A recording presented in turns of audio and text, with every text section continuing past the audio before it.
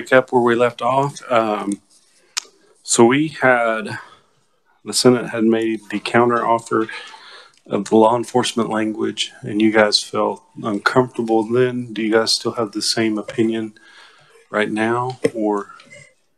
Oh, sorry. I was thinking, when you said law enforcement, I was thinking 2582. You're talking about the 489, Senate Bill 489. Yeah. No, our position has not changed. We still believe that it doesn't, with this package of bills being DCF, and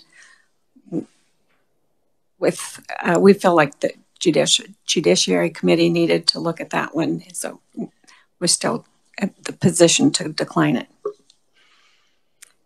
I appreciate that, because I just had heard word that Judiciary was saying that Health was going to work some Judiciary stuff. So it's interesting. That's where we're at in this cycle, but it's interesting.